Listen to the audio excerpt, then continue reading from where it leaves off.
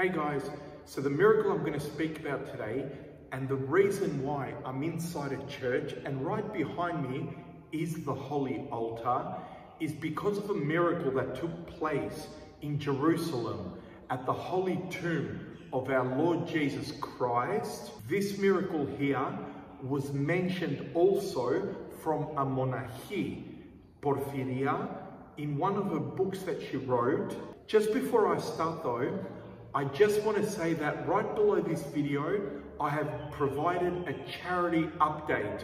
We have completed 6 churches and now we're up to Church No.7 of St. Constantine and St. Helen. For anyone that might be interested, I know times are hard, but the link will be below in the description if anyone wishes to donate.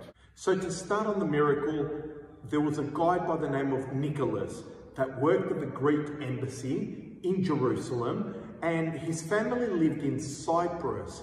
And what he did was he would basically travel back and forth from Cyprus to Jerusalem. His sister-in-law could not have a kid. She had gone to doctors in Greece, in Cyprus, in the UK, but unfortunately, they had told her that it was impossible for her to have a kid. She reached the age of 40, and after countless prayers, it was the will of God, He allowed it, and she finally fell pregnant. So when she fell pregnant, the whole family was so happy, you could just imagine. So eventually, she gave birth to her child, but the next day came the sad news. The doctor informed his sister-in-law that the baby was born with 1 kidney, and that kidney, only half of it was operating, the other half was damaged, and therefore the baby needed hemodialysis, which is hemodialysis. So you can understand how this news came with great sadness to the family. Unfortunately, going from doctor to doctor, there was nothing that they could do. Now, when the baby reached 2 years of age, the sister-in-law had a dream that she did not disclose, and she told Nicholas that she wanted to go to the holy tomb in Jerusalem with her baby. She flew over from Cyprus, and what Nicholas did is he organized a tour guide to take his sister-in-law with a baby to the holy tomb of Christ. Once they entered the church, the baby was crying, and another lady that was there asked, "Why is the baby crying?" And the sister-in-law answered, "Because it is sick." The lady then said, "Put your child on the holy tomb and it will stop crying." So the sister-in-law took the crying baby and laid it on the tomb of Christ. But not only didn't it stop crying, its tears intensified. She says that she stood there and she was marbled.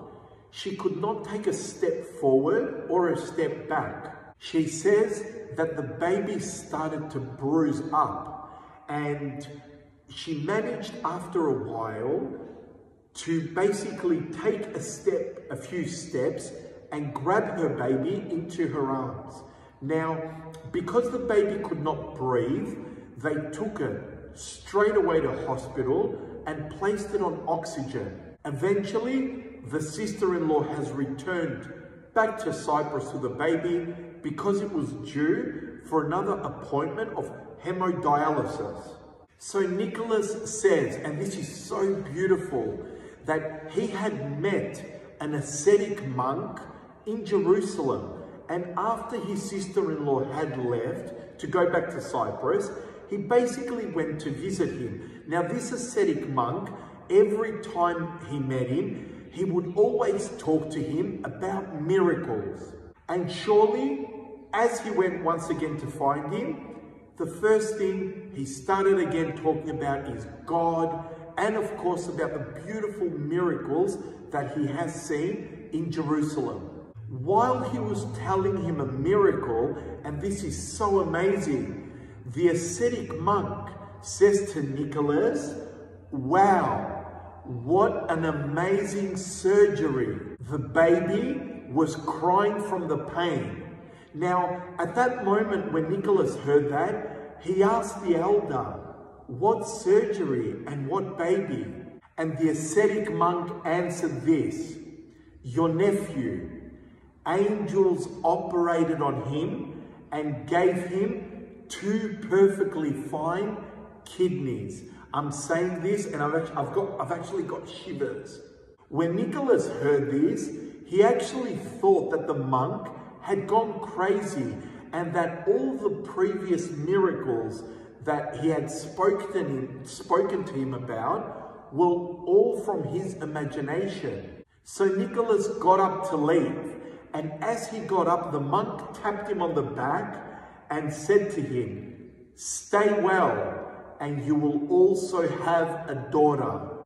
Nicholas goes on to say that he left, and he left very sad because he assumed that the elder had lost his mind in the wilderness, and because he was probably so lonely there. Now listen to this. I'll read his words. He says, "I got back in my car to drive to the embassy.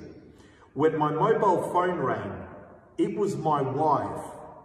She was talking to me and crying, and I could not understand much of what she was trying to say, but I managed to understand the words. 'Nicholas, the baby is fine.'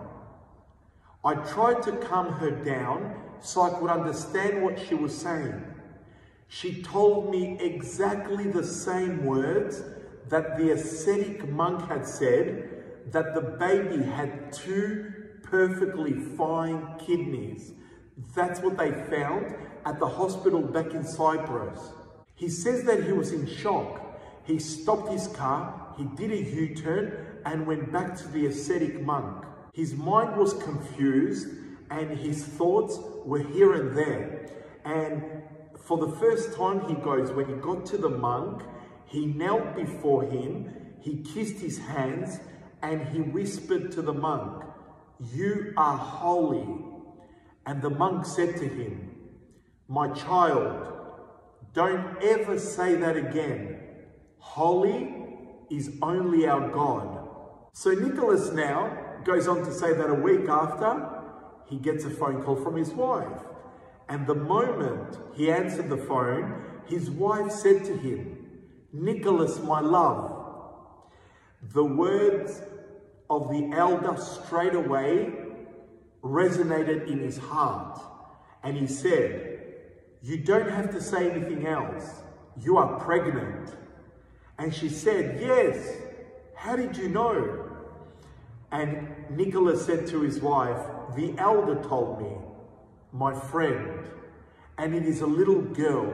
So after this miracle that happened with his sister-in-law, Nicholas goes on to say that his faith in God became much deeper, and that no one and for nothing his faith will ever be shaken.